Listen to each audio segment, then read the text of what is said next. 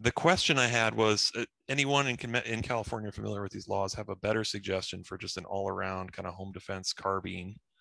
And then related to that, ammunition preferences for home defense, CQB type stuff. So I'm not extremely well versed. I'm semi well versed on the Unfree America state regulations when it comes to especially AR platforms. But for home defense, man, I've told this to people before. I've got an AR and 9 and it feeds Glock magazines.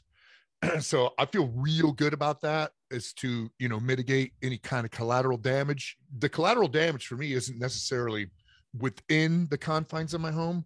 I'm worried about from in, out, and on the street, cars, neighbors, kids, that kind of shit.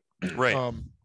So I feel real good about that one. What's the company that there's several companies now that make ARs and 9 and that they feed Glock magazines. I mean, some of them require that you buy their magazines, but why replicate that shit when there are other companies that make, ARs and 9 that feed Glock magazines? If you're using like 9mm full metal jacket, for example, that's got some pretty good, like that'll go through a couple walls, right? And so will hollow point. So do you but don't miss. No, not fringe. But number one, don't miss, right? So proper shot placement. But you could use like a hollow point 147 plus P type of stuff, as opposed to 115 grain FMJ. Got it. Yep. Because then, you're once again taking another step to mitigate collateral damage and to inflict more damage on the freaking douchebag who intends you harm. Look at some of my blocks of instruction too on, home invasion, right? You have to be able to discern, discriminate.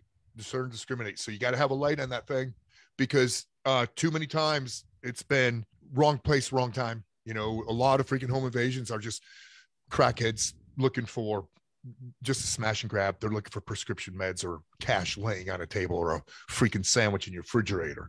And you do not have authority to kill them because they are unarmed. Or it's that freaking kid, that 16-year-old kid who's opens your door accidentally thinking that you are his neighbor and that he's supposed to go to his neighbor's house. Or the 24-year-old drunk guy.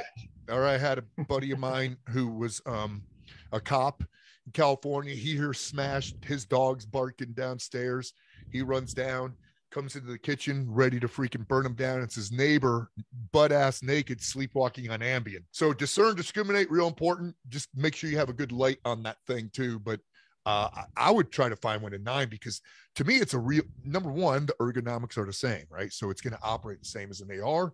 So the ergonomics and everything are exactly the same. So it's easy to use. And they're making them more and more, so they're very reliable now. And then you don't have to worry about, there's so much shit that goes on with, and people say, oh, should you get suppressed? Yeah, go suppressed in your house. I'm like, no, man, if I'm having a shootout, I want my neighbors to hear that shit, because my neighbors are badass, man. I want them to come to run their rescue in case there's freaking 5 dudes, because I can handle 4 right now. 5, I'm not sure. Just saying. Right. Fair enough. Get the cool nods like Max got. Right. Yeah. Oh, yeah. Yeah. That way you could be a creature in the night, too. And oh shit! Like, yep. Yes. The Rangers own the night, but I'll tear off a small piece from time to time. And make sure it's a high point.